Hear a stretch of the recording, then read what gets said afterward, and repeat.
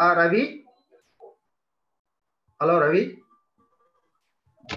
Ravi? Yeah, yes, I'm ready. Yeah, yes. Now we can start? Yes, Kumaran? Yes, yes. Yeah. You can start. Thank you. Happy morning to all. I'm Dr. S. Ravi. I take this wonderful opportunity to extend a warm welcome to all the participants and organizers of this international online seminar on natural products for health diseases. I'm privileged to express my hearty welcome to Dr. Pachiyappan Raman, Associate Professor, Department of Biotechnology, School of Bioengineering, SRM Institute of Science and Technology, for the 5th day of the program. I am also honored to introduce the renowned speaker, Dr. R. Pachiyappan. He completed his credentials from UG Degree of University of Madras with the specialization of botany and plant pathology.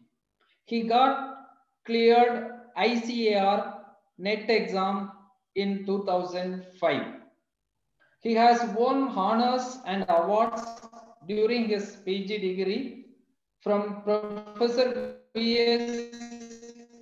Sundaralingam Endowment Prize and Professor V.N. Rao Endowment Prize for having first rank in the university examinations, and he got Best Presenter Award and as well as Project Associate Awards too. Then he joined as an Erasmus researcher in the year 2008 at the University of Göttingen, Germany, and later moved to University of Paris, France in 2009. He has done his postdoctoral fellow at the University of Verona, Italy in 2010.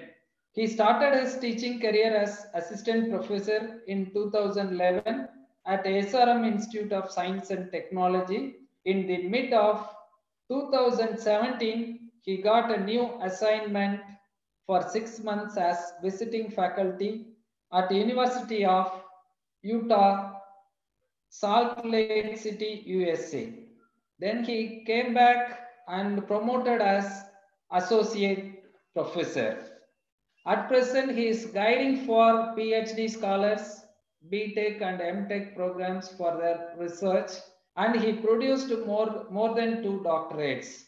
He participated and presented paper in more than 30 national and international conferences and symposia. He has more than 25 research articles published in reputed national and international journals and also published 3 book chapters to his credit. Apart from that, he has been invited for more than 10 conference seminars as a resource person and conference chair. With this simple introduction, may I now invite Dr. Pachiyappan Raman to deliver his speech on plants and humans. Welcome you, sir. No audio. You can. Thank you, Dr. Ravi. Pachiyappan, unmute yourself. Dr. Pachiyappan, unmute yourself. Can you hear me? Yes, yeah, sir. Yes, sir. Thank you, Dr. Ravi sir, and it's a privilege, and I'm very happy to present my research as well as the major portion of that today's presentation is just basics, and little bit I am touching what we are doing in SRM University, and that the majority of the content I would like to acknowledge that the plant cell and plant physiology, American Society of Plant Physiology, and from that society only I have taken majority of the contents which I am going to present today. So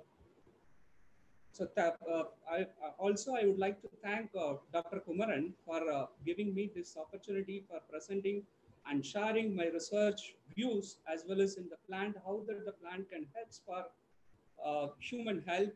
Also, I extend my thanks to the authorities of Periyar University for conducting such a kind of webinar series to benefit of the college of students, those who are comes new to take up as a botany, as a plant biology or botany in their UG and PG levels. So uh, can I share that the Kumaran the PPT? Yes, you can share now.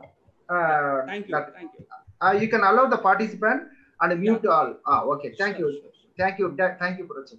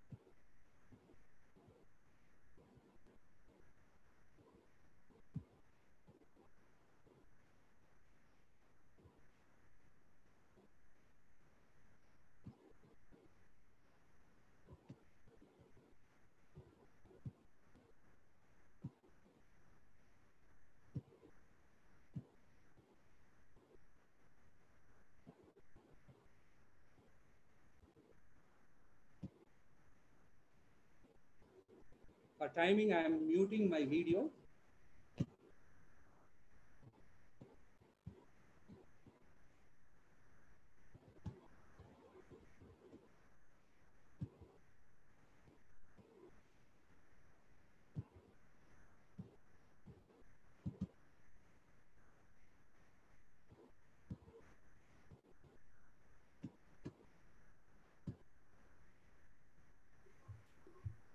Now, okay. Yeah, plants and human health in general. Every day, what we are, our diet does contain the fruits, vegetables, seeds, and etc. So if you see what we are eating, what is our food? The food mainly it comes from the plants, whether it may be a vegetable, whether it may be a seed, or the rice or wheat. North we are consuming as a chapati, and in south we are consuming as a rice, as a seed. It's all comes from that the plant seeds. Also the leafy vegetables, also the leaves, fruits, and then the shoots, some shoots, the asparagus and other stem part of the plant body we are using as a vegetables, and root portion also we are consuming as a vegetables, carrot, potato, and etc, beetroot. And if you see that what we get from the food majorly it comes from the plant, is of course we know that. And what kind of Doctor, chemical? Doctor, Yeah, yeah, you allow the participants. yeah, Uh,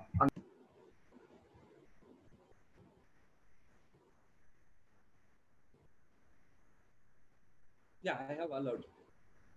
So the majority of the food which we consume, the chemically made up of, they are the nutritional aspects we consider as a macronutrients, micronutrients, phytonutrients. What are the macronutrients? If you see that the major chemical constituents, that the macro nutrients are the macro molecules which we have in our body as well as in the plant body. They are the carbohydrate guys, proteins, amino acids, lipids and fats, and nucleic acids. Since we are not going to touch today that the nucleic acids, and we are going to elaborate about the carbohydrates, fats, and proteins. In addition to that, the micronutrients, they are the vitamins, trace minerals. They are very important for the human metabolism. And phytonutrients, today everybody is talking about that the phytonutrients, they are the secondary metabolites. It protective, it has the versatile molecules. Also, it protect very nicely in the human, especially right now the Kabasura Kudinir, which is being circulated all over the Tamil Nadu. which we assume that does contain that antiviral property. Yes, of course, what are they? What are the phytonutrients does have? This we are going to little bit, we are touching upon today lecture. And if you see that the micronutrients, that the macronutrients, the first guy is the carbohydrate. The carbohydrate in general, for the benefit of the students community, the carbohydrate can be classified into three major classes depending on the size. The monosaccharides, that the monosaccharides are glucose, fructose, galactose, gallose, mannose, glucose, and etc. etc.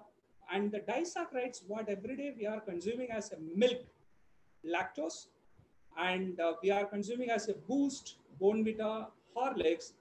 They are also disaccharide. They contain maltose and table sugar, nothing but the sucrose, non-reducing disaccharide. And in addition to that, the rice which we consume and which we are consuming as a potato, that which we are consuming as the chapati, all is chemically made up of starch. That the starch does have that straight chain amylose and branching or amylopectin. These are all is a major source of the seeds and vegetables and the fruits which we are consuming. That the carbohydrate, once the carbohydrate it's taken up in our system, and in our system we have the digestive system. The digestive system does the saliva, that the first we are eating, and once if it is eating, that the buccal cavities, it's a, the mechanical chopping is takes place. And once the mechanical chopping is takes place, sorry, once the mute all.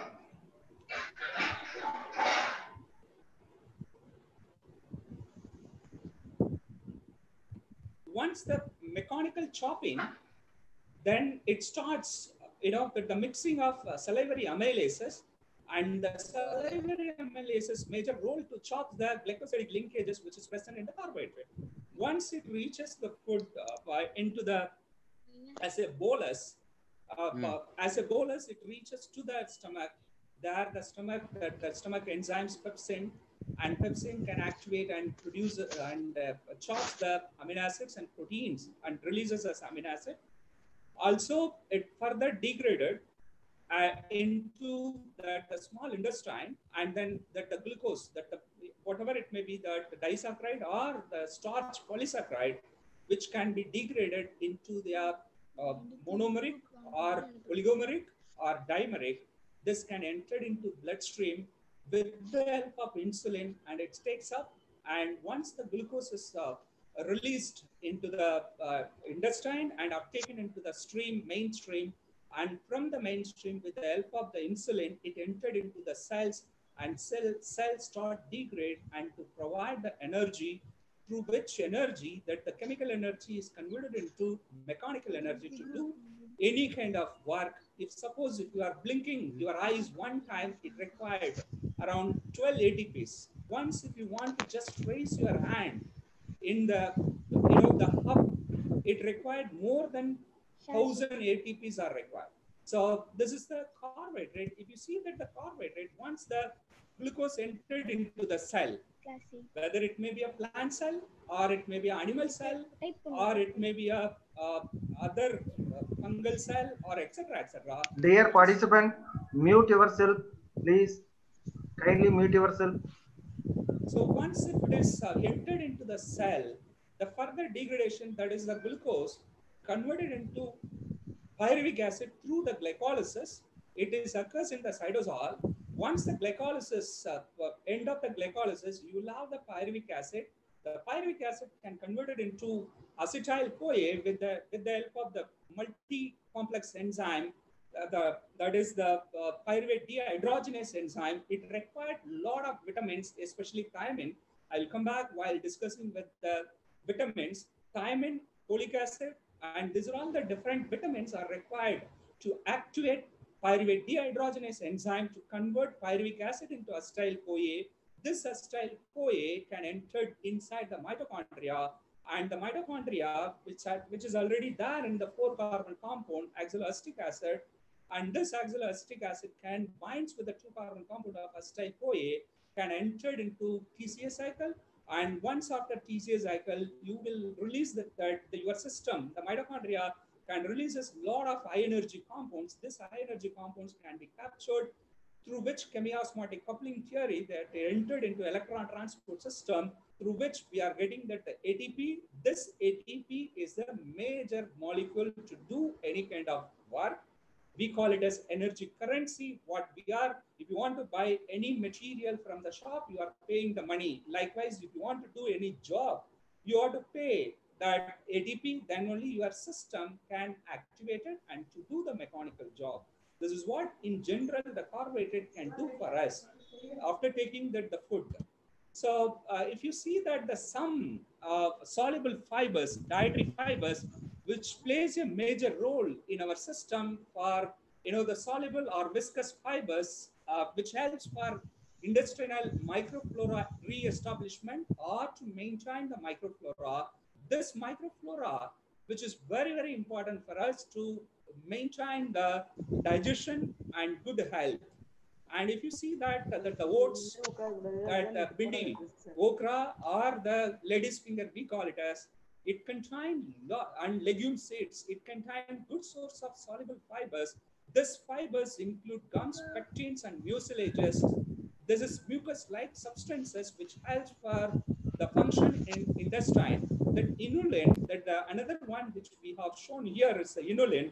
This inulin is rich in, they are otherwise called chemically polyfructons. That is a fructose or fructose.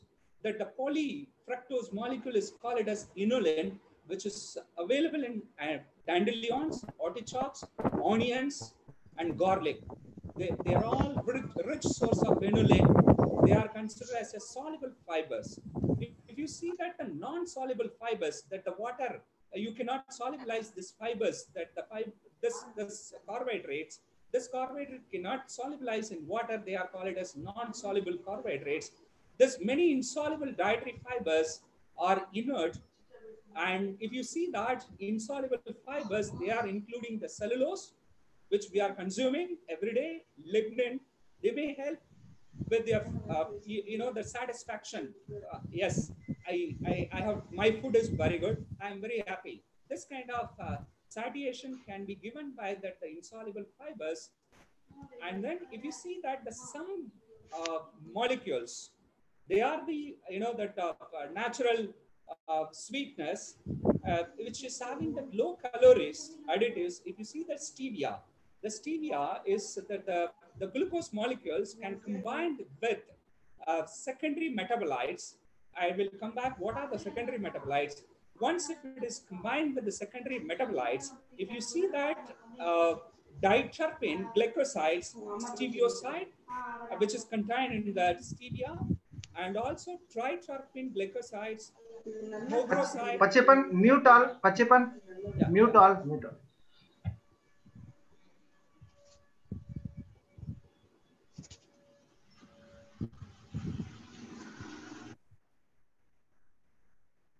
Yes, I have muted. Okay, doctor. Yeah, yeah, yeah.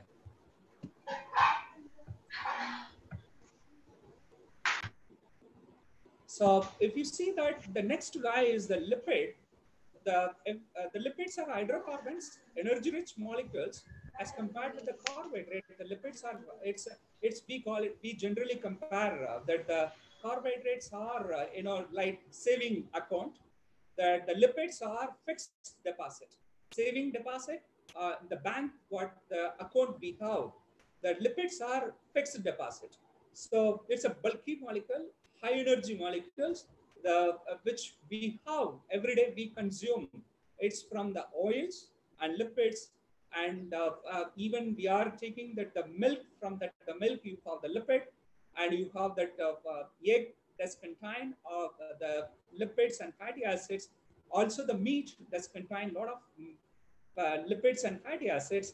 In general, if you see that the physical property of the lipids, the saturated fatty acids under room temperature, they are in the solid. But unsaturated fatty acids, lipids and oils under ambient temperature, the ambient temperature is 30 degrees Celsius in India. that unsaturated fatty acids existed as a liquid form. So this is a saturated and unsaturated fatty acid. What is general saturated and unsaturated? The saturated fatty acid, if you see that structurally, one side it's a hydrocarbon, one side is the carboxylic end, another side is the methyl end. Methyl end is the hydrophobic nature. The carboxylic terminus is the hydrophilic in nature. That's why it's an amphipathic molecule or dipole molecule. The membrane, if you see that the bilipid membrane, one side water repelling guy, another side is a water loving guy. That's why if you pour on water on your surface, that the water that whatever that they exposed your chemical or water which cannot be entered inside directly because of this nature of the lipid, it's a lipid bilayer in the membrane structure. So the saturated fatty acids and unsaturated fatty acid is nothing but the hydrocarbons it does have in between the two carbon, it's a double bond. They call it as unsaturated fatty acid. If doesn't have that double bond, they are called it as saturated fatty acid. If you see that the saturated fatty acid every day, the palm oil, palmitic acid, they are the saturated fatty acid. Butter, saturated fatty acid. Sometimes the saturated fatty acid is failed to digest in our system. The people who were eating that the puffs which can make vanaspati or the palm oil, they fails to digest and keep on regurgitated in our digestive tract. And once after, sometimes it get vomited. So this is because of the failure for digestion of the saturated fatty acid in your system. But while coming to the unsaturated fatty acid, if suppose if it is having only one double bond inside the fatty acid, they are called it as mono unsaturated fatty acids. If it is more than one saturated, the double bond which is present in the hydrocarbons of the fatty acid, they are called it as polyunsaturated fatty acids, pupa. So this pupa, that the mupa is mainly contain the olive oil, canola, and polyunsaturated fatty acids are rich in sunflower oil and soybean oil, and saturated fatty acids, meat and butter fat. Also that the poor people who are consuming, that the government of Tamil Nadu is freely providing that the oil which comes from the palm tree, that is a palm oil, this palm oil, palmitic acid, they are the saturated fatty acids. Sometimes the people in the bottom level, they can able to digest because they require a lot of energy, while because their job is very hard working. So for them it may be a good for digestion. For the people whoever is the less physical activities, they are not advisable to consume that the saturated fatty acid frequently. So if you see that polyunsaturated fatty acids are, that if you hydrogen gas is filled into that, you can make a trans fat. That trans fat is very essential for the food processing industries. And if you see that the trans fats can be less expensive to produce than other solid fats and easily get digested. If you see that the aldehydic acid is a trans fat, and oleic acid, which comes from the olive trees and olive seeds, they are the cis fats. So if you see that this, you can supplement this kind of molecules. The omega-3 fatty acids, I will come back to what is omega-3 and omega-6 fatty acids. Just a minute.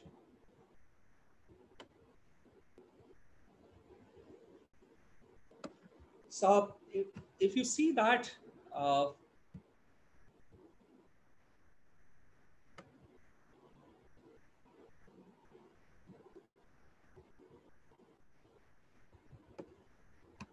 trans fat have higher melting temperature than cis fat. So omega-3 and omega-6 fatty acids are very special molecules. In our system, there are different types of fatty acids. They are classifying into different depending on the number of hydrocarbons. If it is less than 6 hydrocarbons, they are short chain fatty acids, medium chain fatty acid, long chain fatty acids. So depending on the synthesis, whether your system, human system, able to synthesize the fatty acids or not. Depending on that, you can classify into two categories. One is essential fatty acid, non-essential fatty acids. Essential fatty acids, our system cannot digest the fatty acid. They are considered as essential fatty acids. The essential fatty acids are three types. They are called as linolenic acid, linoleic acid, arachidonic acid. Linolenic and linoleic acid, they are the major source comes from the seed oil, and arachidonic acid is nothing but the oil which we are extracting from the groundnut, peanut. Peanut oil is otherwise called arachidonic acid. This 24 hydrocarbons, it does contain that the omega-6 fatty acids, what we call it as omega-3 fatty acids rich in fish oil. But instead of fish, that the non-vegetarian people can supplement that the omega-3 fatty acid consuming of fish, but vegetarian people can supplement this omega-3 fatty acid and omega-6 fatty acids from the seed oil. So if you see that the omega-3 and omega-6 fatty acids, alpha linoleic acid, ALA, and then LA, linoleic acid, and arachidonic acid, these three are essential fatty acids which cannot be synthesized in our human body. And from the alpha, ALA can be converted into eicosapentaenoic acid, EPA, and then docosahexaenoic acid, DHA. These are all the omega-3 fatty acids, and omega-6 fatty acids are the linoleic acid and arachidonic acid. These two are omega-6. And what exactly the omega? Omega is nothing but the numbering of the carbon number. If it starts from carboxylic terminus, they are called as alpha, beta, gamma, delta, epsilon carbons. Alpha carbon and beta carbon. Once the food is entered as a fatty acid, if you are consuming in your diet, beta oxidation is very essential for providing high energy molecules through which acetyl-CoA is getting generated, and through which the acetyl-CoA you will get synthesized the cholesterol. The cholesterol is a precursor molecule for synthesis of steroidal hormone. Steroidal hormone is the major regulatory molecules for whether you are becoming a male or you are becoming a female. So if you consider the naming of the carbon, if it starts from carboxylic terminus, you can give the name alpha carbon, beta carbon, likewise. If you consider the number of carbon, it starts from methyl CH3 end of fatty acid. You can consider the first carbon, methyl carbon, is the omega-1, second carbon, omega-2, omega-3. Like if it is a carbon that contains the double bond in the omega-3, we call it as omega-3 fatty acid. If the sixth carbon starts from methyl end, if does contain that double bond, we call it as omega-6 fatty acid. Likewise, omega-9 fatty acid, omega-12 fatty acid, likewise, you can consider. So what is the important for omega-3 and omega-6 fatty acids? They are very, very important for the human health. So a high ratio of omega-3 and omega-6 fatty acids may promote good health of human being if you consume the omega-3 and omega-6 fatty acids from your diet. Linoleic acid, alpha linolenic acid, they are converted into eicosanoids. These eicosanoids can act as a pro-inflammatory molecules in our body. Also, that the eicosanoids, they are the signaling molecules. They have the different functions, and they consider as anti-inflammatory molecules for our system. So dietary omega-3 fatty acids can protect against chronic diseases. I will come back. What are the chronic diseases? Alpha linoleic acid can be converted into EPA. This EPA can convert it into DHA. The EPA and DHA are very rich in fish.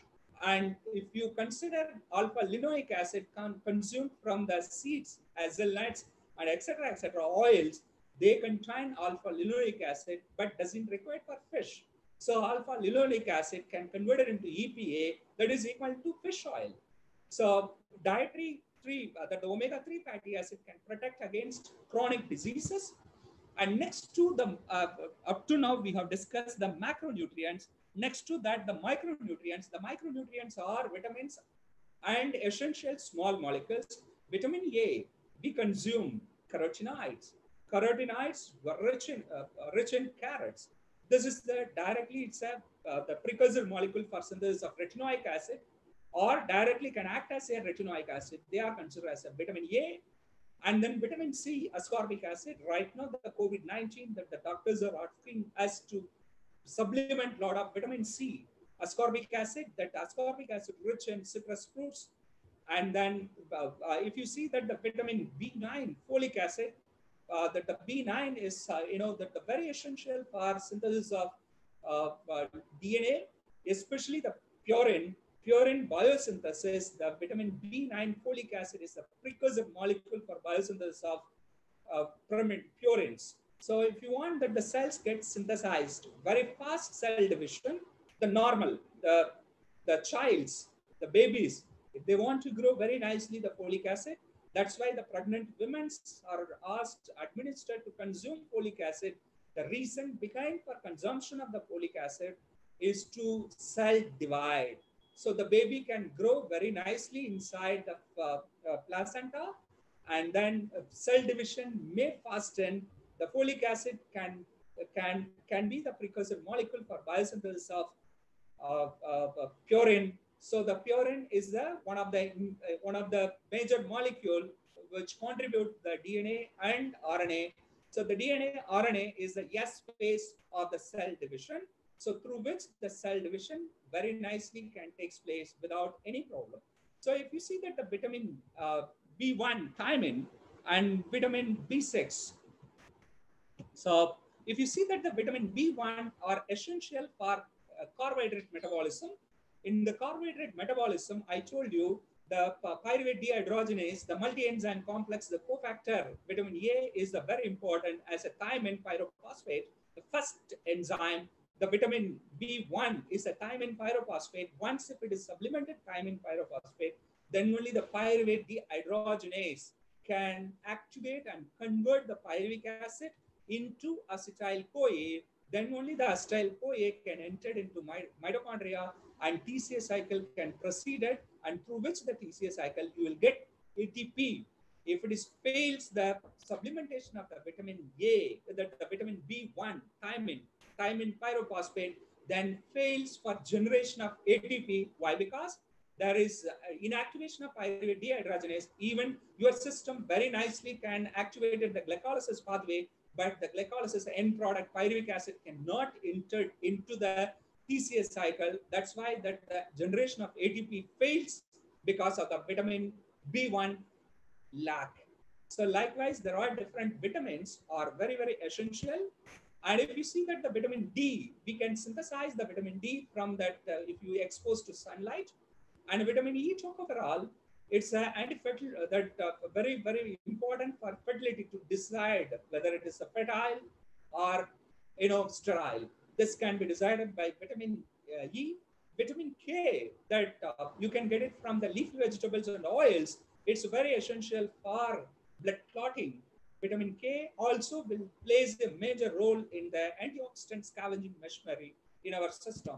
And several dietary minerals are also essential for human health.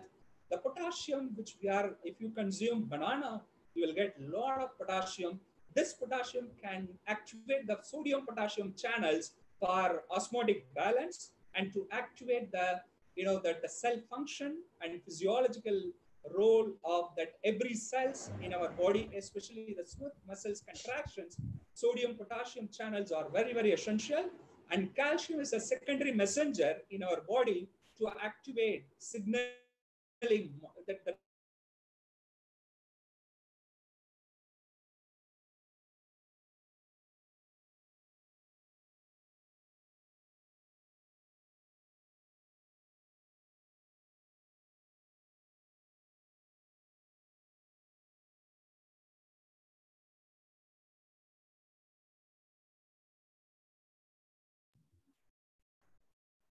Hello.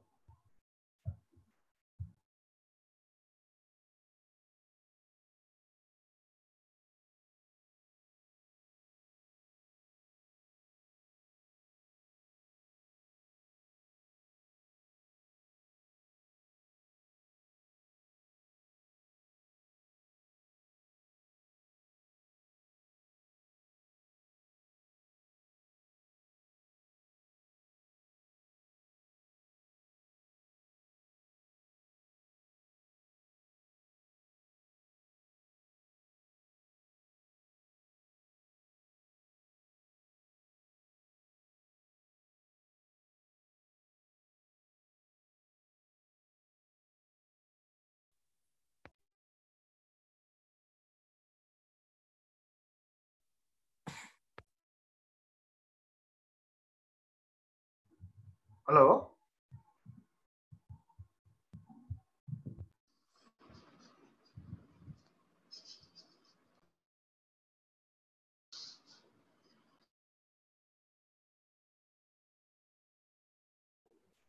Kumaran, hello. Yes, Pachipa. Now Yeah, okay. yeah. Sorry Ah. for my internet. Now you can share the screen. Yes, yes, yes. Hello, Yeah, Pachipa. yeah, yes, yes, yes, yes. Yes. So several dietary minerals. If you see that Share the screen, yes, Pachipa. yes, I have. Yes, yes, I have shared.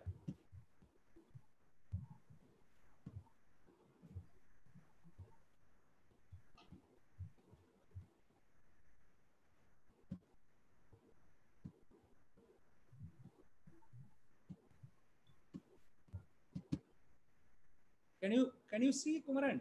No, your screen is not. Okay, okay, okay, okay. Not Okay, okay, not visible your screen. okay. Sure, sure, sure.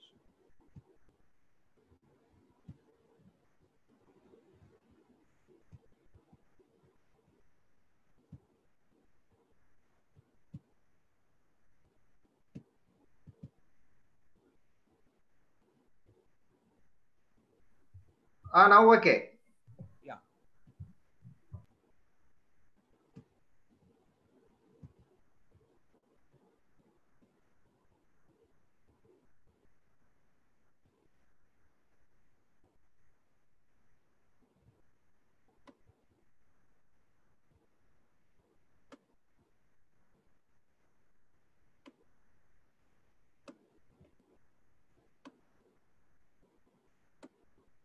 So the selenium are very, very important, especially that the thyroid regulation. That the majority of the people in India, they are fails for the thyroid regulation and etc. etc. So for that, selenium is very important. The next is the iron.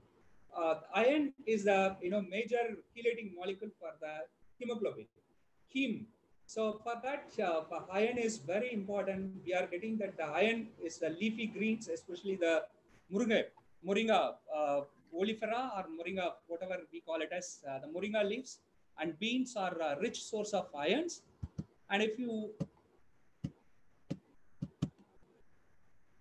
the mineral nutrients depends on the soil composition where we are adopting or where that the leafy vegetables and fruits we are consuming or harvesting. So the soil textures plays a major role for just a minute. Kumaran, just a minute. Okay, okay, Pachipa. The peoples are Somebody waiting, huh? yes, yes. Maybe you can. You only admit it because. Okay, okay, okay. I have admitted all.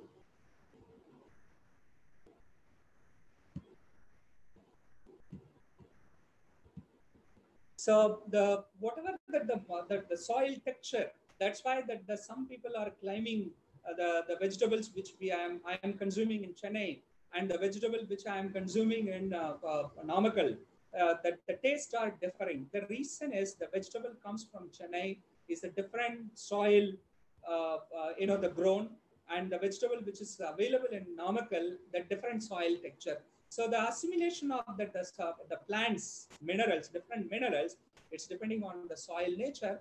From that the soil, if the fertile soil is there, that the good amount of so the good amount of minerals can be enriched or assimilated in the food grains and vegetables, and then if you are consuming, then it can be considered as a balanced food. So if you see that the bioavailability of some minerals interfere with their assimilation, selenium, if it is a selenium, it's as it is the mineral. If it is a complex nature organic molecule, it can very nicely uptaken by your system, and it entered into your body, and then which activate very good physiological functions of our body. 1 minute.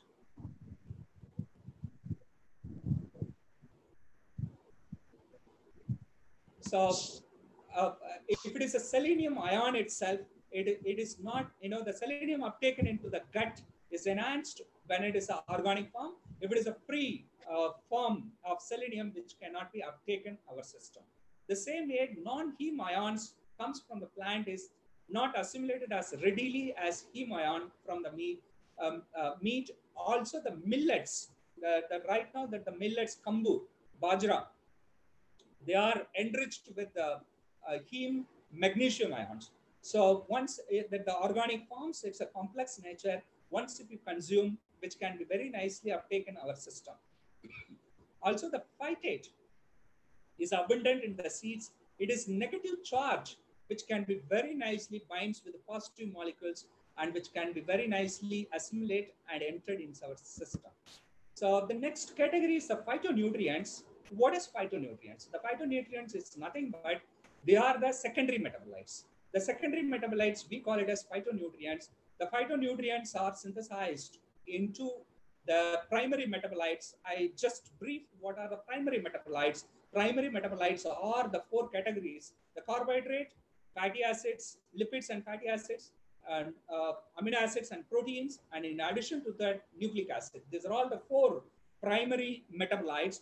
In the primary metabolites, the carbohydrate, fatty acids, and nitrogen. From that, through the photosynthesis, the carbohydrate gets synthesized. From the carbohydrate can be converted into fatty acids. Also, the carbohydrate can be converted into nitrogen metabolism, through which through the nitrogen metabolism, we are getting synthesized the proteins, and this protein can be converted into fatty acid. Also, the fatty acid can be converted into nitrogen. The fatty acid also converted into carbohydrate. These are all the interlinked metabolic pathway. In this, the other secondary metabolites can be synthesized for the physiological functions, including the defense mechanism of the plants, which can be produced a small molecule. This small molecules can be considered as a secondary metabolites. This secondary metabolites plays a major role in the human body.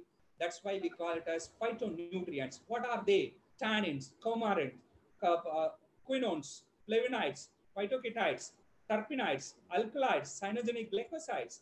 And if you see the major categories of the phytonutrients, the general category for phytochemicals, carotenoids, phenols, alkaloids, nitrogen containing compounds, organosulfur compounds. If you see that the carotenoids, beta carotene, alpha carotene, lutein, zeaxanthin, astaxanthin, lycopenes. The tomato, the red color, they are because of lycopenes. The carrot, it's completely the carotenoids. And if you see the phenolics can be again classified into phenolic acid, flavonoids, stibans, coumarins, tannins. So this phenolic acid can be converted again classified into hydroxybenzoic acid and then hydroxycinnamic acid. The hydroxybenzoic acid can be again classified into gallic acid, phytocatechoic acid, vanillic acid, the vanilla flavor ice cream which we are consuming as a vanilla flavor. They are all phenolic acid, hydroxybenzoic acid, hydroxycinnamic acid, paracaumaric acid, caffeilic acid, ferulic acid, and synapic acid. And if you see the flavonoids coming under the phenols, the next category, flavonols, flavones, the flavonols, quercetin, camphorol, myrcetin, and if you see the flavones, apigenin, chrysin, luteolin. I will come back the apigenin, chrysin, luteolin.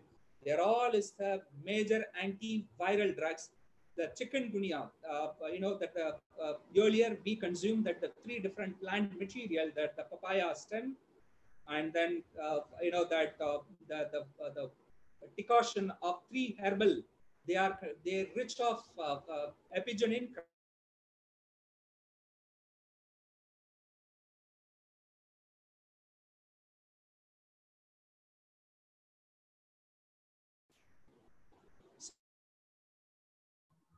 luteolin, and flavonoids, flavones.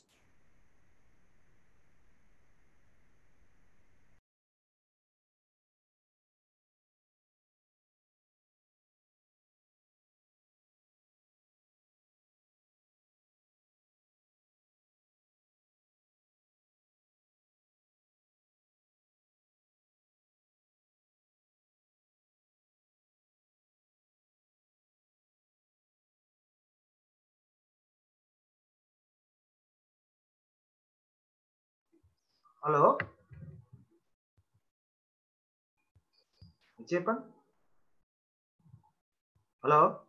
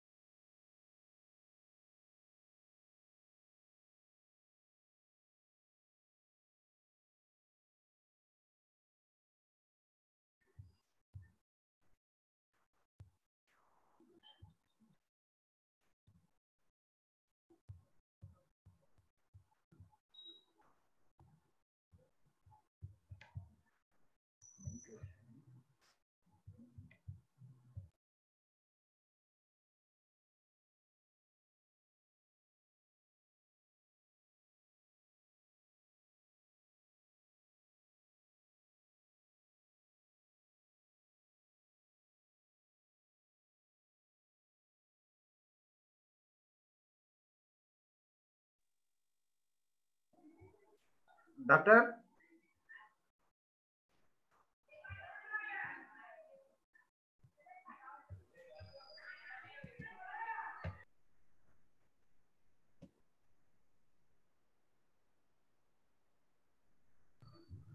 Okay, okay, Bachit. Sorry for my. Okay, no problem, no problem. Okay.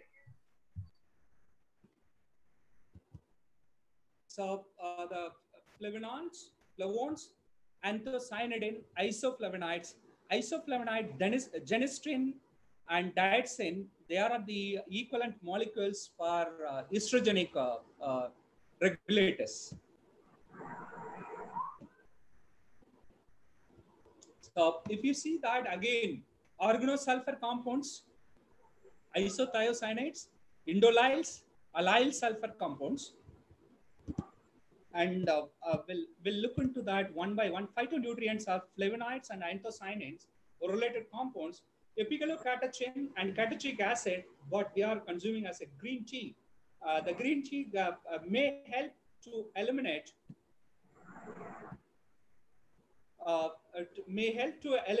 mortality from the some cancer cells. Genistein, they are the isoflavonoid compounds rich in soybean. So let me tell you one story. In that the 2000 before 2000, uh, the noon meal of government of Tamil Nadu, they have administered that the soya instead of the legume, the tur dal, tovarambaruppu. So that the government of Tamil Nadu, the cheapest rate that the soybean can be supplemented in terms of tur dal. Mute, Pachiman, mute. Somebody is on. Yes. So that the early puberty, that the girl child before 10, that at the age of before 10 they are reaching the puberty. It's mainly because of the isoflavonoid, soya sauce, soya meat, or soya whatever that the soya product which is being administered to the young child, female child. They may reach very fast of puberty.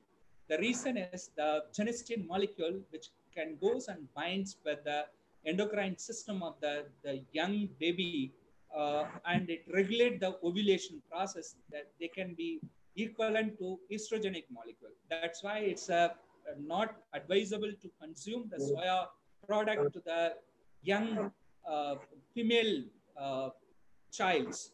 So just we must be aware for that the genistein molecule, which is very high in the soya, and quercetin, that the majority of the plant molecule does contain the quercetin, and then cyanogenic glycosides, the reddish colored grapes, that contain a lot of cyanogenic glycosides, cyanidin glycosides, and aspartame. They are the flavonone. It's found in citrus fruits. And curcumin, of course, we know that the turmeric does contain the curcumin. Everybody's they are talking about in America the curcumin powder and curcumin tablet and curcumin capsule and etc. etc. The reason behind is It's a very good antioxidant capacity. Also, it's a very good antiviral property. Because of that, the curcumin plays a major role for the food and health sector, and it does contain the curcumin.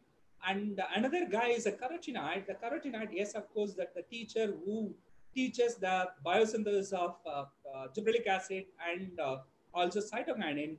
The geranyl pyrophosphate or geranyl diphosphate is a precursor molecule for biosynthesis of gibberellic acid, through which that pathway phytone is getting synthesized.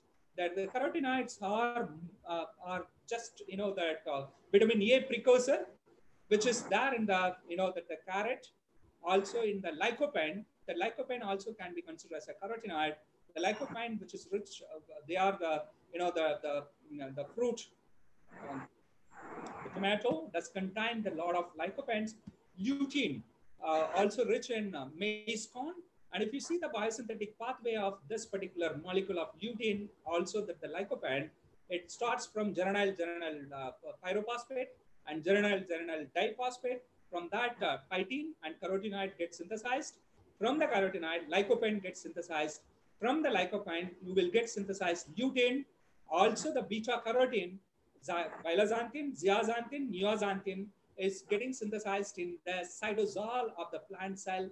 From there, neoxanthin and vilazanthin get out from the cytosol, entered into the chloroplast. From there, it gets synthesized the gibberellic acid, and through which that the beta carotene it gets supplemented. That the beta carotene is converted into vitamin A after ingestion in our body.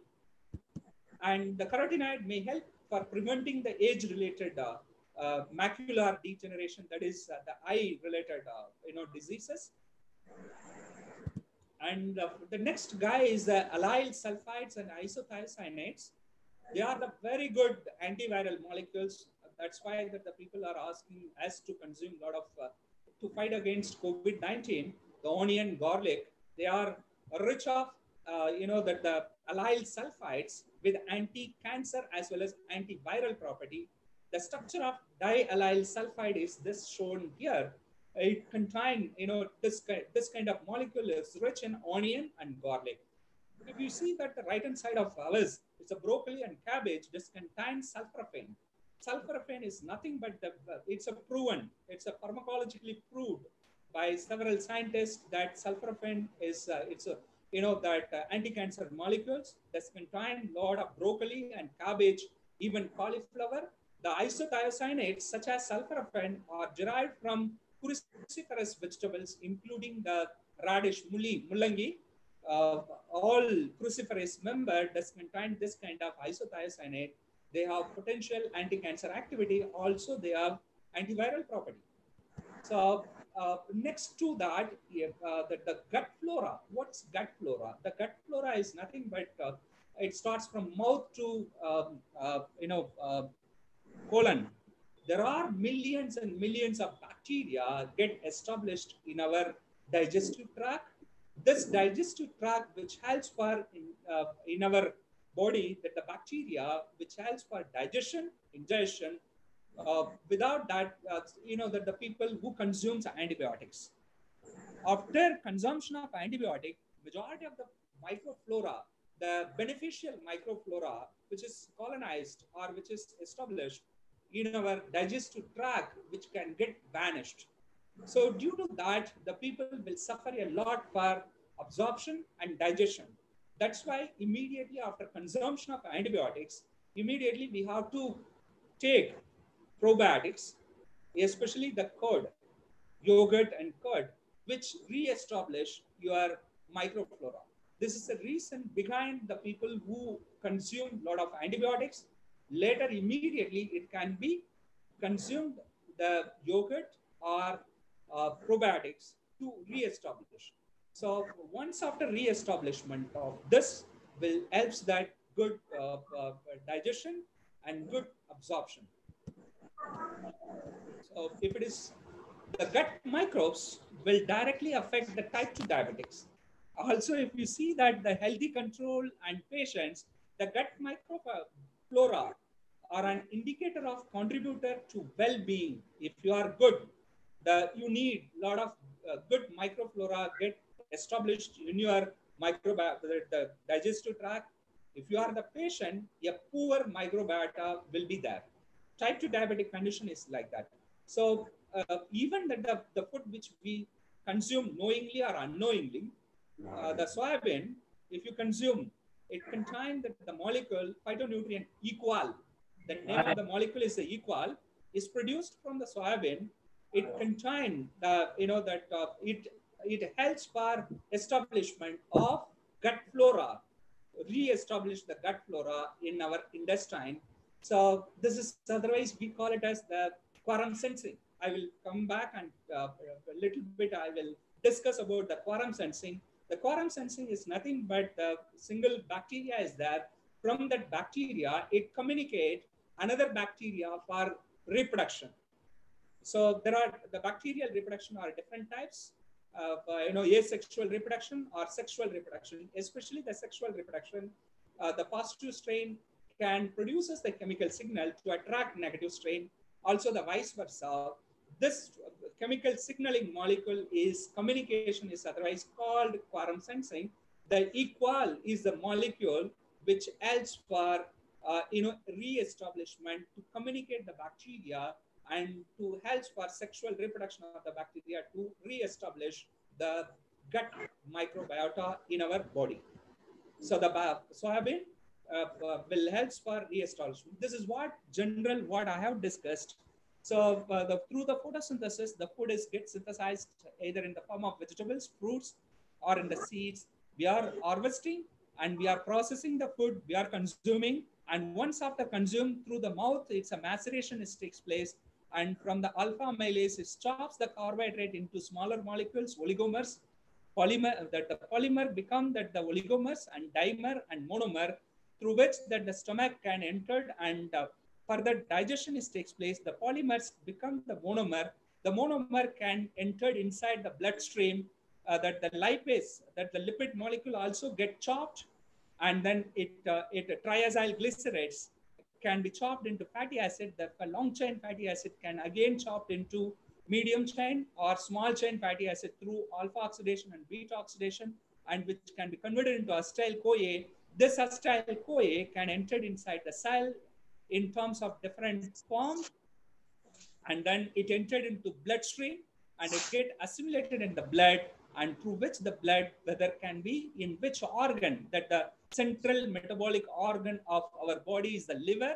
Liver will plays a major role for the carbohydrate and protein metabolism for allocate in which tissue of your organ or organal tissues or which part of body is required for this particular amount of chemicals, nutrients, and etc.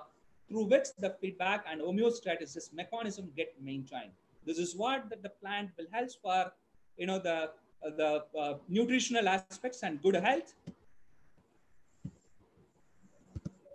And then the next two, phytonutrients, little bit I am going to touch about the medicinal plants aspects, and three structural classes of metabolites. They are called as secondary metabolites or phytonutrients. The nutritional aspects, if you are talking about phytonutrients, they are the secondary metabolites. The secondary metabolites are synthesized from the primary metabolites. The primary metabolites are carbohydrate, proteins and amino acid metabolism, lipids and fatty acid metabolism, through which the small molecules get synthesized. The carbohydrate, proteins, fatty acids and lipids and nucleic acid, they call it as macromolecules. The small molecules can be considered as a micro or small molecules. That's why the plant secondary metabolites can be considered as a small molecules. These small molecules can be classified into three major categories. They are the flavonoids, the phenolic compounds, alkaloids, terpenoids. Based on the structure, the earlier which I have discussed, based on the phytonutrients. This classification is based on the structural basis. Based on the structural basis classification, phenols, alkaloids, terpenoids. If you see that the phenols, phenolic compounds, glycosinolates, tannins, coumarins, quinones, and flavonoids. These are all the the phenols, And terpenoids, if you see again, flavonoids, polyketides, terpenes. And then if you see the alkalides, glycosides, cyanogenic glycosides, and alkalides. These are all the three structural classes. Little bit one by one we'll discuss. So the first category is the alkalides.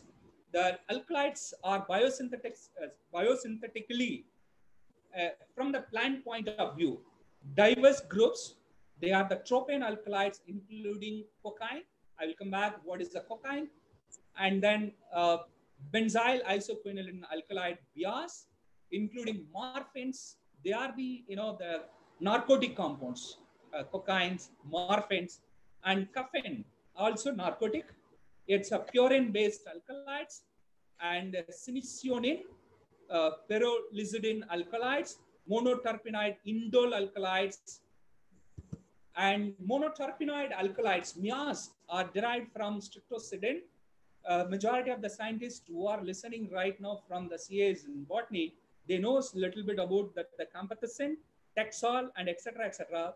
These are all the monoterpenoid indole alkalides. If you see that the synthesis of this monoterpene alkalides, it starts from tryptophan. Tryptophan is the amino acid. From the amino acid, that's a precursor molecule for biosynthesis of this MIAs. It starts from tryptamine and cyclogenin. From there, ajmalin, vinblastin, vincristin, camptothecin, reserpine, taxol, ajmalacin, quinines. These are all is coming under monoterpenoid indole alkalides. It's getting synthesized in the plant. They're all anti-cancer molecules. So taxol, major anti-cancer molecules, they are the combination of the chemotherapy is nothing but the monoterpenoid alkalides is a combination of MIAs, different types of MIAs, including camptothecin, resveratrol, vinblastin, vincristin, taxol. All combination they are using to administer as a chemotherapeutic compounds. In addition to antibiotics, this alkalides is mixed and administered to the cancer patient. They call it as chemotherapy. So MIAs are mainly known from the two plants, that is an Indian snake root and Sarvakanda. That is Sarvakanda is nothing but Withania somnifera, Amukuran Kedangu. And then the Sudugat Malli, Catranthus roseus, Sudugat Malli, or Nitya Kalyani, or etc. etc. So it comes the vinblastin and vincristin. They are all considered as a monoterpenoid indole alkalides. So the next guy, BIAS, benzyl isoquinone alkalides. Right now that the Benadryl, cough syrup, nascopin is the major compound. This major nascopin is nothing but the benzyl isoquinone alkylide is extracted from Papaver somnifer, cough suppressant molecule. So these are all the different morphine and apophine, choline, pavin, isopavin, and these are all is a group of benzyl isoquinones alkalides. The next alkylide is a nitrogen compound containing alkalides. They're all is narcotic compounds. Cocaine is a narcotic compound. It's a nitrogen containing alkalides. Coca, that is the cake which we consume, coca based cake, and the Catranthus roseus vincristin, morphine, caffeine, and morphine comes from the Papaver somnifer, poppy, nicotine. Nicotine is the smoke, the Nicotiana tabacum, pugaile, and they are the nitrogen containing alkaloid. And terpenoid, the next group is the terpenoid. Right now that there are a lot of papers have appeared in the different websites, the eucalyptol, farnesol. These are all the molecule which very nicely inactivate the spike protein of COVID-19. That is SARS-CoV-2, the virus which can cause the disease worldwide right now, pandemic. And eucalyptol will have the very nice, that the bioinformatics studies have reported eucalyptol, linalool, farnesol. These are all the different terpenoids will have very strong affinity and to neutralize the spike protein of COVID-2. So eucalyptol is nothing but it's the oil which comes from the eucalyptus tree, and pinene, isoprene, limonin, farnesol. These are all the different types of terpenoids. And another one, the worldwide, that the 3 years back, the Chinese scientists got Nobel Prize because of the worldwide, there is only one drug for controlling the malaria. That anti-malarial drugs is the artemisinin. So just only one chemical shift she has made, the Chinese women, the Chinese scientists who made the little bit shift from the artemisinin, the natural artemisinin compound. It's a powerful than the natural artemisinin. Because of that, she got Nobel Prize in 3 years back. And this compound comes from the Artemisia annua, is otherwise called davanam, or the local name. There are different types of local name. They are the only potential drugs. It's available worldwide to control the malarial. And also that ganja, tetrahydrocannabinoids, it comes from ganja, weed plants. Taxol, Taxus brevicalis, again the terpenoid, they are classifying here as well. And ginkgo biloba, and then ginseng, ginsenoids, ginsenosides. These are all the revitol tablets, rejuvenation or antioxidant to activate the body. The lot of pharmacological activities have been proved by this different types of compounds. Taxol is the antiviral the anti-cancer compounds. That chemotherapeutic, one of the major constituents in the chemotherapeutic drug is the Taxol.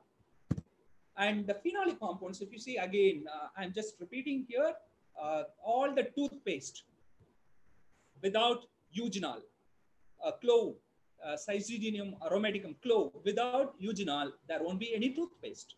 So this toothpaste, major antibacterial effect, antibiofilm effect. Eugenol, we have proved that the eugenol is a quorum sensing inhibitor.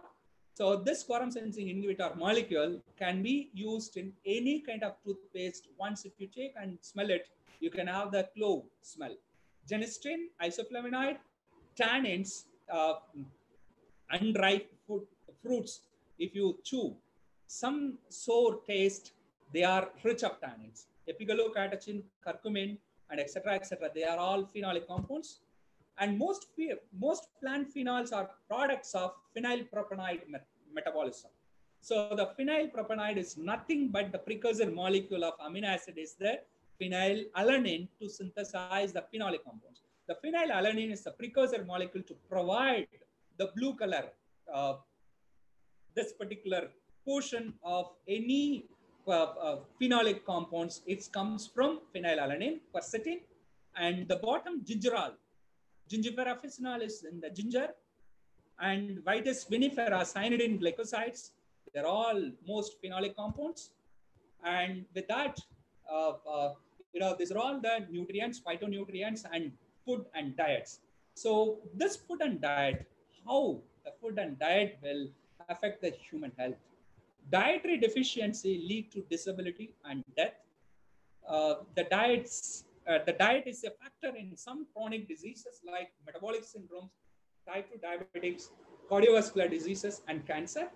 And if you see that the more than 1 billion peoples worldwide, they are all affected due to the lack of food, that is hungry, and more than 2 billion peoples, malnutrition without having the adequate vitamins and minerals what they are consuming in their food.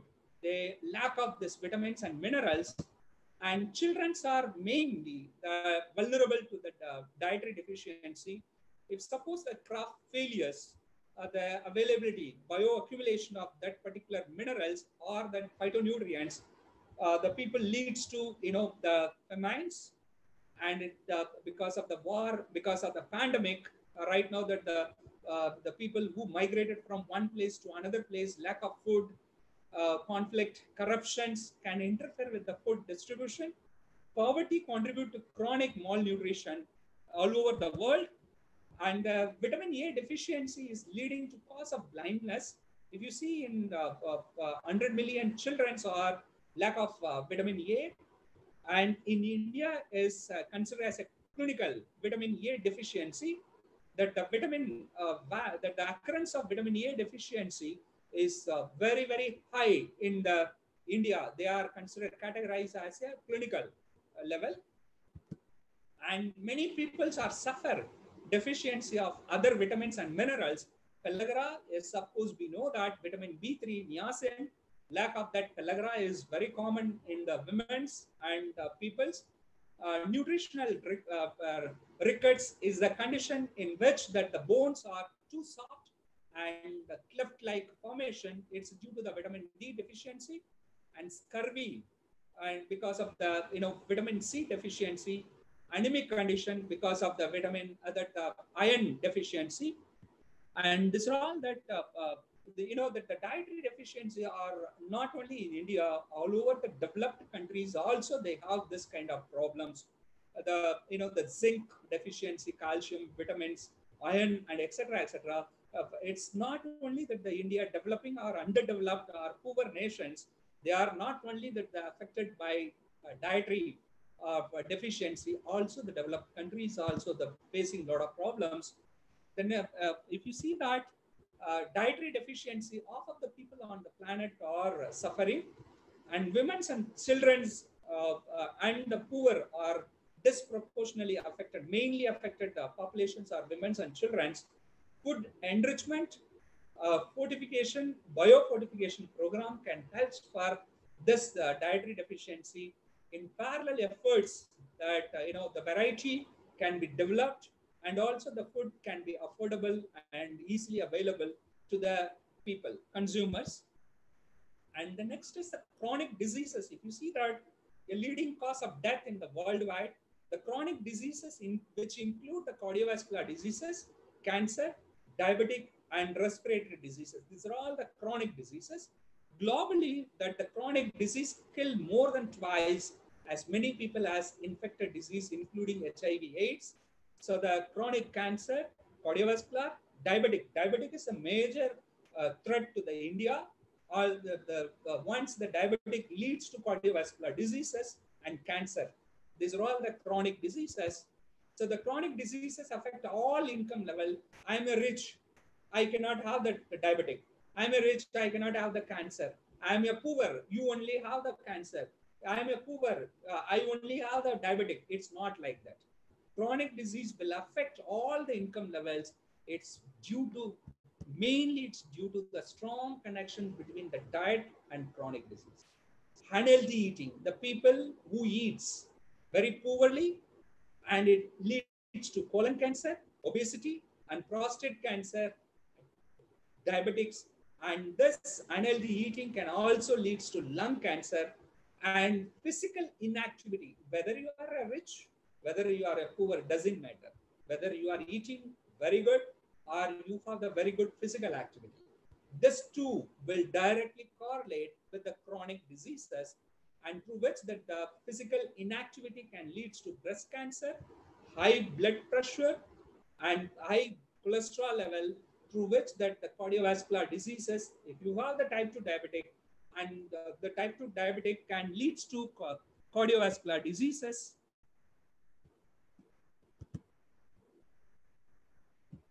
So again, if you have the high blood pressure, can lead to kidney disease. These are all the interrelated with the plant, food, and our health condition.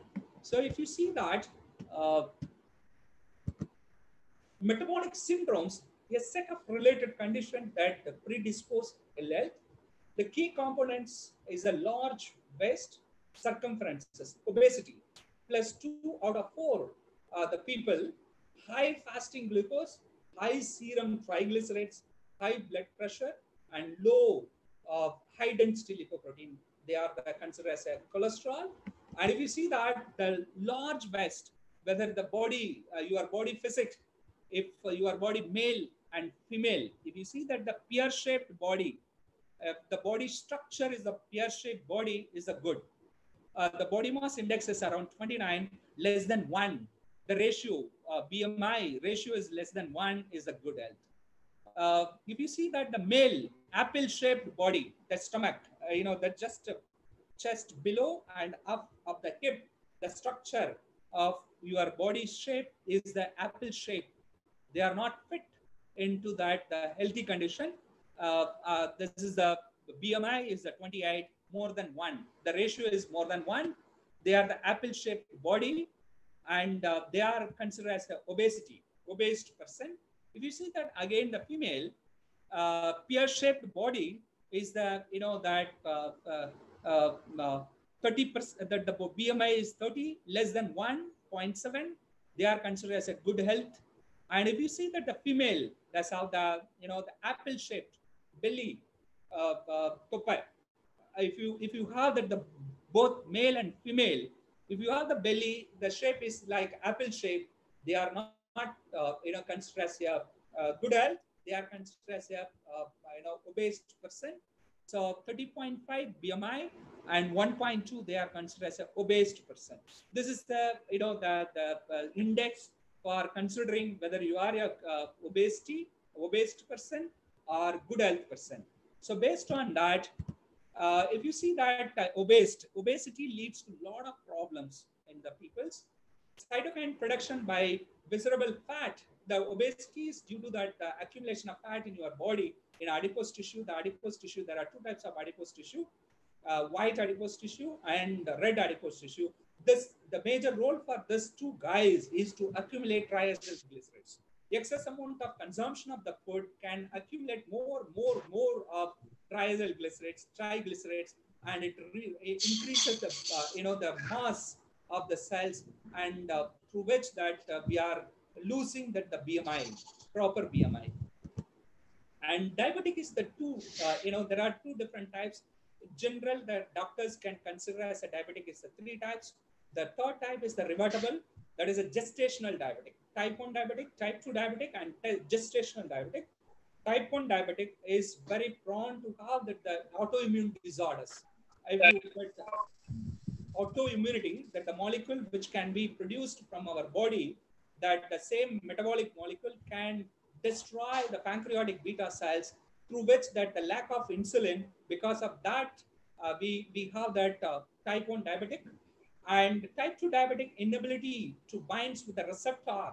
Even you have that insulin, but inability to bind with your receptor, this can be considered as a type 2 diabetic. And the worldwide, especially in India, we have very big threat for that diabetic, keep on increasing the problem of diabetic. And what is diabetic? If you are consuming dietary, lot of sugars or the glucose, rich of glucose, and it reaches to intestine, and it entered to the mainstream of the blood.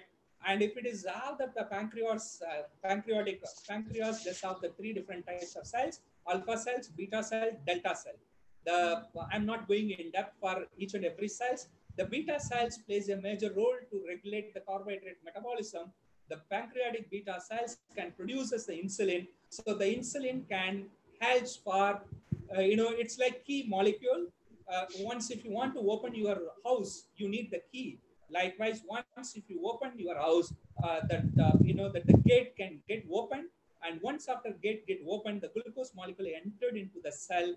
Then once after entered into the cell of the glucose, then the glucose can decided for in which pathway can uptaken, whether it is goes for glycogen biosynthesis or fatty acid biosynthesis or energy synthesis. Energy synthesis is nothing but glycolysis and acetyl-CoA and TCA cycle and electron transport system. These are all the three phases. Once if it is everything is perfect, and excess amount of that the consumed glucose can again formed as a polymer, as a polysaccharide, and this polysaccharide can stores in the muscles, skeletal muscles as a glycogen, or the glucose molecule can converted into acetyl-CoA. This acetyl-CoA can be converted into fatty acid. This fatty acid can be formed as a triacylglycerides. This triacylglycerides can be stored stored in the adipose tissues. So if it is everything is perfect, then no problem. Suppose if insulin is the problem, the pancreatic beta cells is not producing, it's completely damaged, destroyed. This kind of problem is the type 1 diabetic. This is a 10% of the diabetic patients or type 1. It's this type 1 diabetic is very common in the young children's, around less than 20 at the age. So the next is the type 2 diabetic is a very common, 90% of the diabetics are considered as a type 2 diabetic. It's a very common in the adult people. What exactly is happening that the pancreatic beta cell can produces the insulin. This insulin is resistant to the gate. The key which you have, it's a rusted key, the lock may be rusted lock. Even though you have the right key and right lock, which cannot be fit and open the gate, then only that the glucose can enter inside the cells for burning or degrading.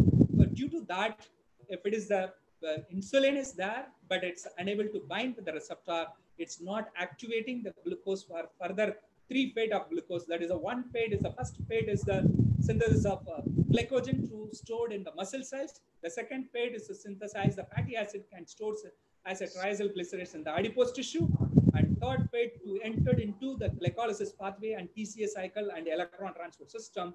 These three are the major guys, and this will occurs only the glucose entered into the cell inside. If it is the inside, it required the insulin to open the gate. If it is the lack of insulin or the insulin is there but unable to bind with the receptor, and once if it is unable to bind with the receptor, then the glucose will not enter into the cell for 3 phase. So that keep on circulating in the mainstream, then will leads to a lot of diseases. So that is the retinopathy, neuropathy, and that the retinopathy and neuropathy, also that foot ulcer and etc. etc. These are all the type 2 diabetic complication. Also the cardiovascular disease. I will discuss after this the cardiovascular diseases. Metabolic syndromes and type 2 diabetic can be preventable and it can be reversible. So by maintaining the good health, exercise, and not smoke, and by the regular exercise and selecting the food which you are consuming properly, proper diet, and also these are all can maintain and revert back or preventable. So the next is the cardiovascular diseases. The cardiovascular CVD is a number of that the one globally is a major cause, and CVD includes strokes, heart attack, atherosclerosis, and a high blood pressure. 30% of the global population, its death, it's due to the CVD. By 2030, 23.6 million people will die because of the CVD. So what is cardiovascular system? Cardiovascular system is nothing but the cardiac, that is the heart. This heart will pump the blood through all the organs, and arteries carries the oxygenated blood. Blood is oxygenated by passing through the lungs, and blood passes. Please, audience, please mute your headphone. The mic yourself. Others also get disturbed because of this. Please, I request audience, please mute your microphone. Pachip, doctor? Yes, yes, yes. You can mute it. No problem. You can mute.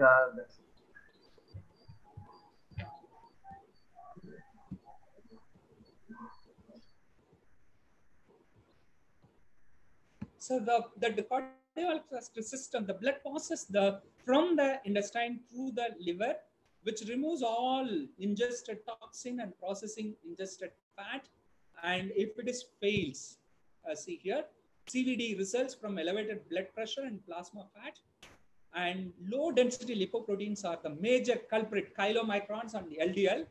But the HDL are the good guys, good cholesterol. The blood pressure is affected by dissolved solutes, including sodium,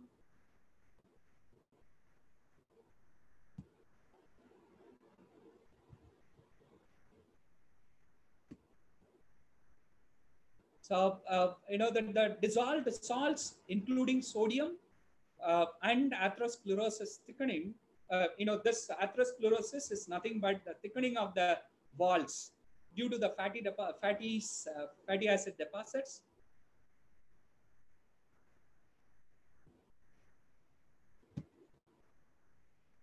So dietary fats move through the bloodstream as a lipoprotein composed of triacylglycerides, cholesterol, and proteins. That the LDL, the lipids conjugated with the protein, they are the lipoproteins. There are 5 different types of lipoproteins.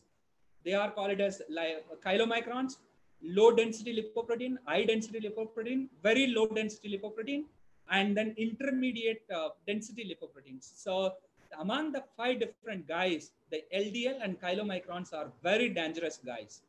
So they are the cholesterol. 5 different lipoproteins can be considered as a cholesterol. This the good cholesterol and bad cholesterol. Good cholesterol can be considered as a HDL, the major, that the high density lipoprotein.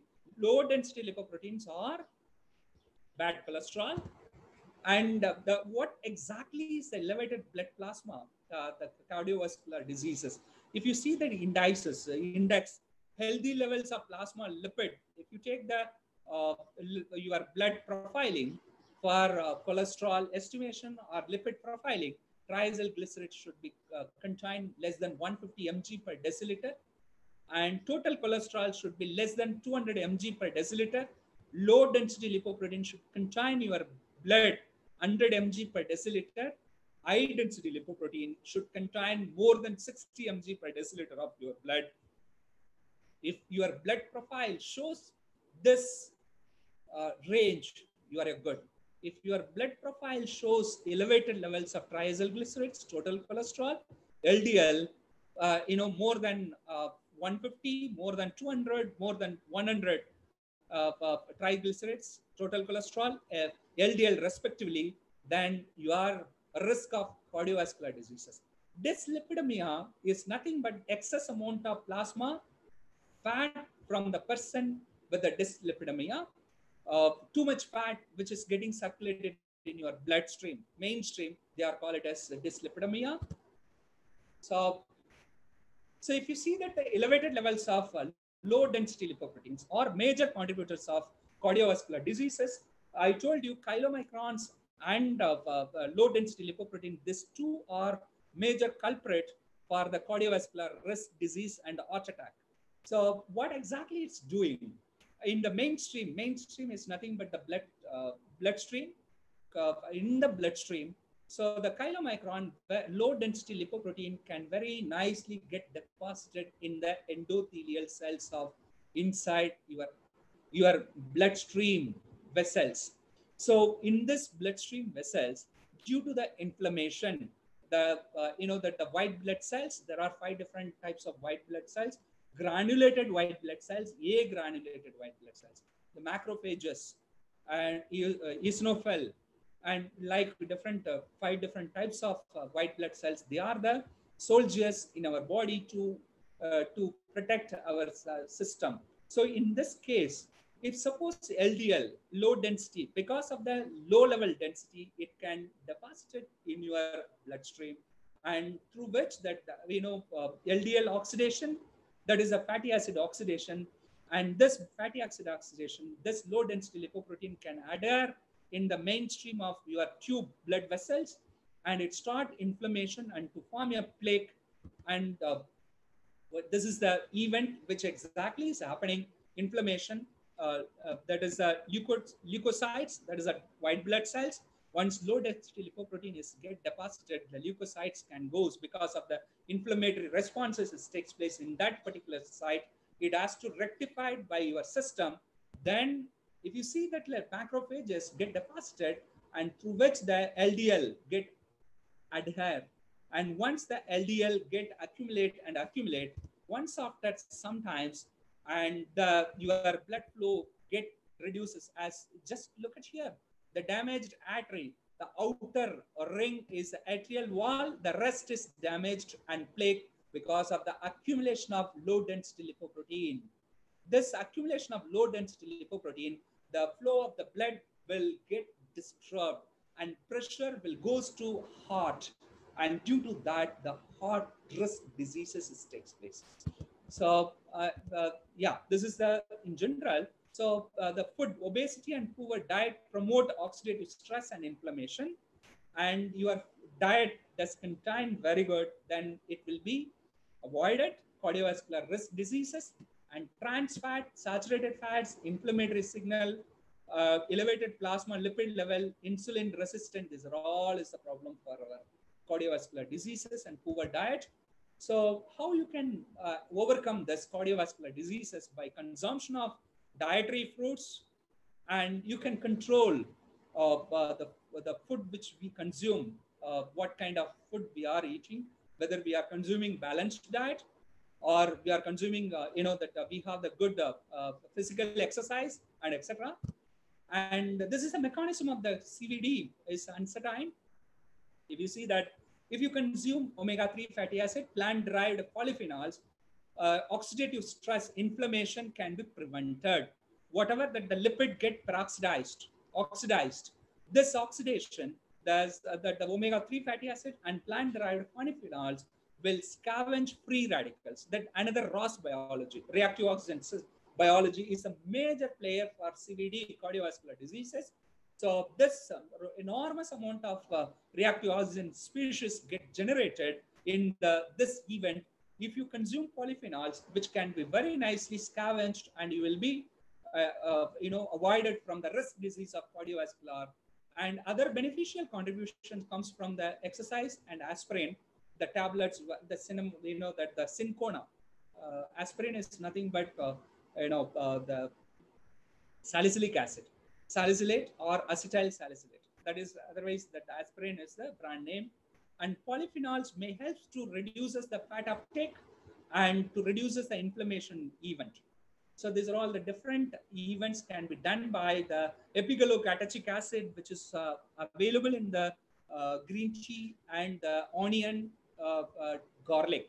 So fat uptake into the blood can reduces, and LDL, low density lipoprotein oxidation, can be prevented. Once after prevented, addition, deposition of the LDL in the blood vessels can be prevented. Inflammation and plaque formation can be avoided by consumption of the polyphenolic compounds and phytonutrients. So, so what are the recommendations to avoid CVD? Consume fats in moderate level, include your diet omega-3 and omega-6 fatty acid, and also avoid trans fat. You can consume cis fat, maximize your intake of fruits and vegetables, and you can maintain the BMI, proper BMI, and then you can avoid the next chronic disease is the cancer. Everyone is talking about the cancer, and it's a very prevalence in India as well as in the worldwide. The cancer is the second leading cause of death worldwide. The cancer involves genetic changes. I'm not going to more in depth about the cancer progression and etc. etc. So the next is if you see that how the plant food can prevent this, many plant chemicals helps to prevent the cancer incidence or progression. If you see that the carcinogen comes from your surroundings, environment, and etc. etc. or genetic changes, some compounds detoxify the carcinogenic molecules in your body or around you, and some molecules can others prevent or slow the progression of the precancerous cells to metastatic tumors, and then stage 3, stage 4, and etc. etc. So the many plant chemicals, it's already been proved anti-cancer property, whether it's a this level or whether it may be at this level. I'm just showing the arrow, or this level or this level. So plant-based phytonutrients that serve the anti-cancer property in either any one of the prevention. So here, if you see that some phytonutrients, isothiocyanates, epigallocatecholic acid, genistein, lycopene, these are all is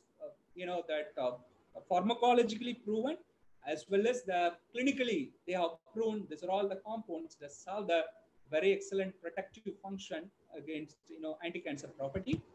And dietary fruits and vegetables can also contribute the prevention of the cancer. If you eat more variety of vegetables and fruits and whole grains, pulses such as beans, you can avoid limit consumption of energy dense. That is a the Coca-Cola. They are the sugary drinks. Any kind of Momento, Coca-Cola, any kind of this preserved uh, uh, drinks or leads to cause the cancer. And limit consumption of red meat, avoid processed meat. Since we are directly the few months back that the processing by the fish added with the formalin. These are all the process. The formalin also can cause the cancer. That the formalin exposed with the meat can cause the cancer. So these are all the we need to avoid. Don't use supplementation to protect against the cancer, and only through the nutritional aspects only we can control through the diet. And physical activities are very important. And that be as lean as you can without become the underweight. So these are all the prevention.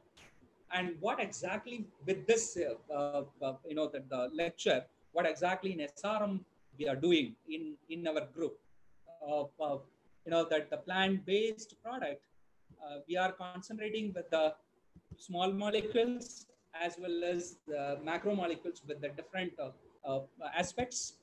We have identified the lipid inhibitors to manage the obesity and to control the diabetic and cardiovascular diseases. And we have identified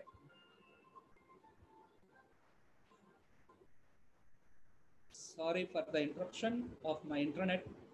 So the lipid inhibitors and amylase inhibitors, you can reduces the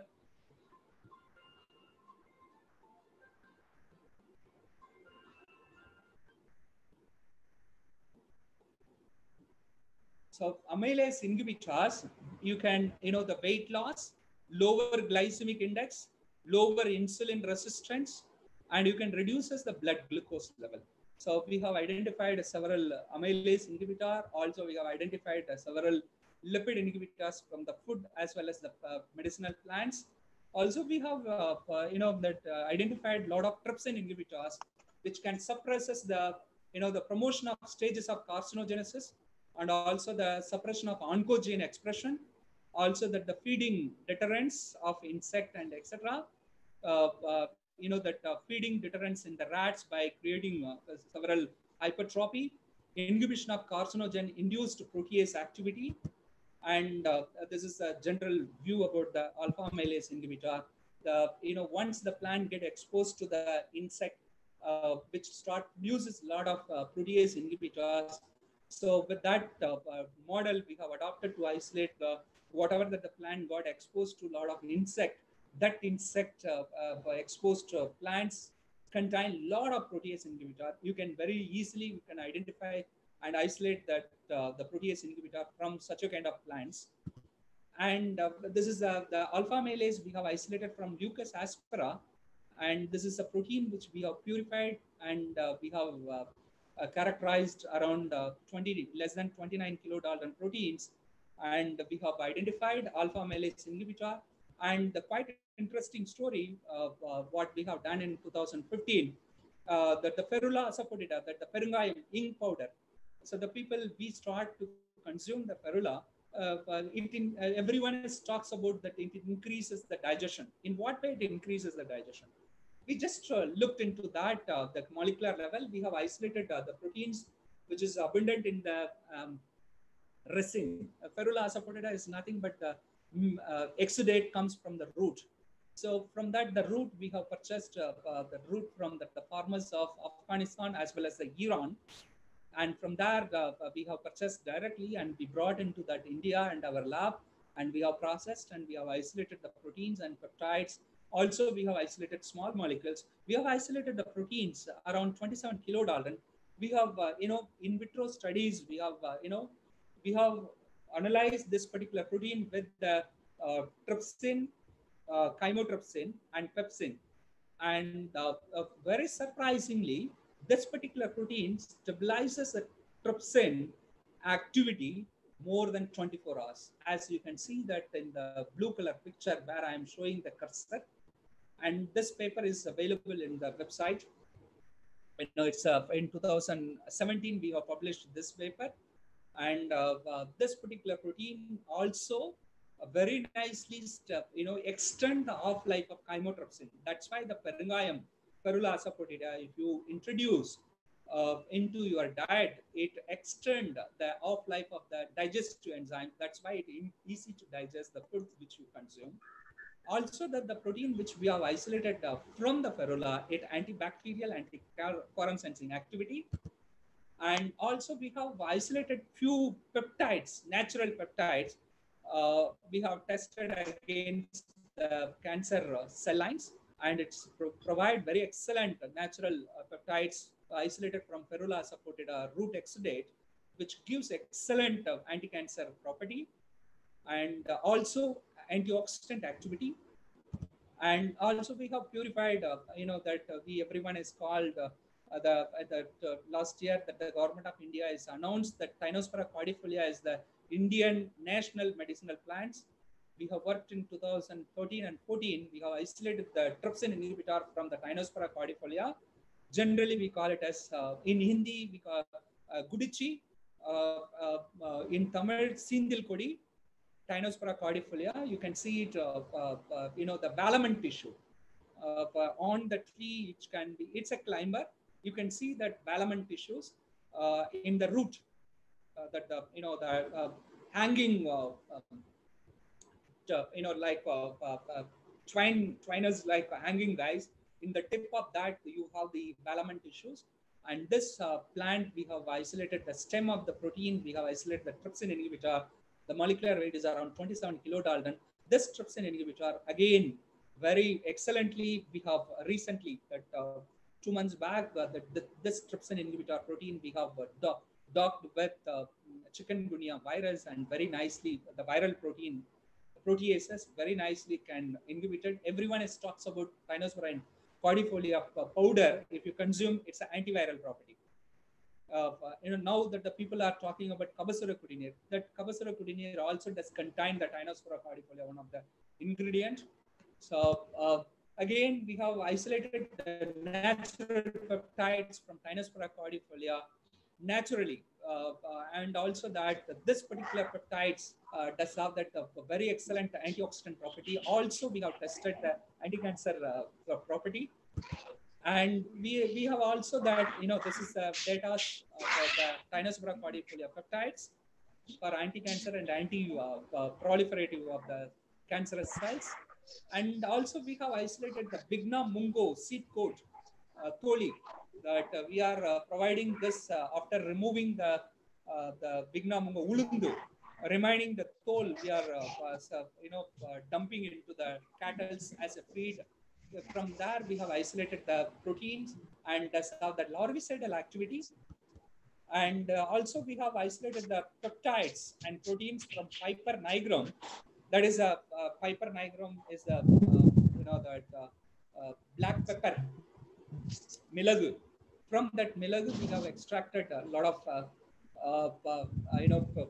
naturally antioxidant, and they have the radical scavenging activity, very excellent radical scavenging activity. Also, we have tested against the colon cancerous cell lines, and very excellently we got data, and this paper also is available. And one more good story, what we have done, that by enhancing the camptothecin is one of the anti-cancer molecule which can be used for chemotherapeutic drug. This camptothecin we have enhanced in vitro condition, and we got tenfold increases the camptothecin molecule very excellently in vitro by challenging the cell lines with the the chitin, and enhanced accumulation of camptothecin in the plant cells. And we purified and characterized, and also we have tested again the cell lines with the enhanced camptothecin molecules. And the next story is to quorum sensing. Quorum sensing is nothing but the communication between two bacterial system to reproduce threshold level to pass the disease, or to have the increasing the population. That is a quorum sensing story. This is what that the quorum sensing, where that the plant molecules, if it is a beneficial establishment of microbiota is good. If it is a harmful bacteria which can cause the disease on the human, Pseudomonas Pseudomonas aeruginosa is a very common pathogen in the urinary tract infections. Also, that lung. Suppose if you are spitting out the sputum, sali, the sali, if it is in the green color, this is the person you can identify the person is having the Pseudomonas infection in their lung. So the sali which is having that the green color, past green color, and the green color, if it is there in the sputum of the person who infected with the Pseudomonas aeruginosa infection, then very nicely you can have the green color, that the phycocyanin production, that is a virulence factor which can be produced by this bacteria to fight against the host system. Because of that only the sputum is green color, it's phycocyanin. So these are all the, in which this particular bacteria, in which location, this paper is also available in the medical hypothesis. We have published in 2015 this particular paper. There are 4 different targets. The phytonutrients can inhibit the bacterial quorum sensing, and through which you can arrest. This is the alternate therapy for antibiotics. And these are all the different results which we have obtained. And this paper also published in FEMS Microbial Letters, that is the Oxford University Journal. And 2018, we have published this paper, that the amino acid which comes from the plant source, which can very nicely inhibit the leucine, will have the very potential quorum sensing inhibitor of this particular bacteria. That is, we have chosen that the Chromobacterium violaceum as a model bacteria. Also, we have extended our research into the Pseudomonas aeruginosa.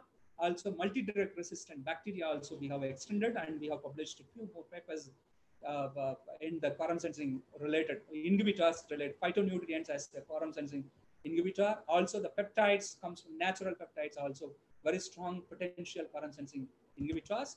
Also, these are all the different flow cytometry and confocal microscopic results for quorum sensing. Also, that the compound which we have extracted and the quorum sensing, bacterial virulence factor also we have quantified by through MSMS and HPLC based quantification we have done after treatment of this drugs and compounds derived from the plants, and we have observed very reduced level of the the spectrum of resistant molecule produced by the bacteria, that is a bacterial pathogenesis. And to summarize this, we have directly that the plant-based molecules like macromolecules and micromolecules and nutrients, phytonutrients, these are all directly correlate with the human health as well as the chronic diseases like cardiovascular diseases, type 2 diabetic and cancer. These are all the direct correlation between the food derives from the plant and the human health. And thank you for your patient listening, and thank you very much for the organizer. Also, I extend my sincere thanks to the American Physiological Society for providing this excellent PPTs to explore my knowledge into the audience. And also, I extend my special thanks to Dr. Kumaran for inviting me to give this talk. Also, I sincerely thanks to our SRM management for providing the excellent facility to do such a kind of research in SRM University and to publish high-end impact factor journals. And thank you one and all. Now, if you have any queries, you may please raise, and then you can ask the questions.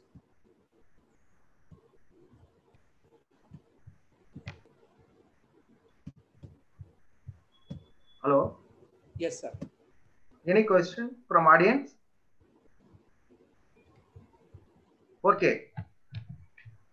Thank you, my dear best friend, for today your wonderful and very informative, valuable talk about the natural product for human health management.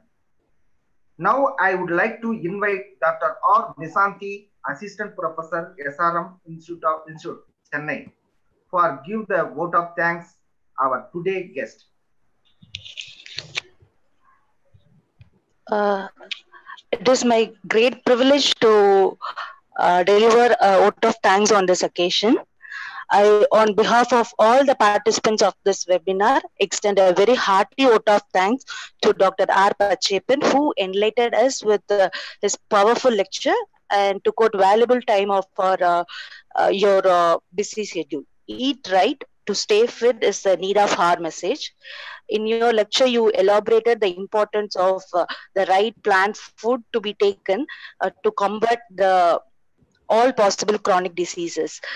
Sir, once again, I thank you very much for your wonderful and informative session and for having us, sir. Thank you very much. And I also extend my sincere thanks to Dr. S. Kumaran for giving me an opportunity to deliver my thanks to the speaker. Thank you, sir, for giving me the opportunity. And now it is over to Dr. S. Kumaran. Thank you, Dr. Nisanti. Thank you, Dr. Pachepan, for accepting my invitation. Thank you so much. Now leave the meeting. Thank you. Thank you so much for your, all the participants. This is I think this is 2 hours now. Huh? Thank you, Anna. Sridhar Anna. Thank you. Now leave the meeting. Yes. Thank you. I'm going to end the meeting. Yes. Okay. Yes.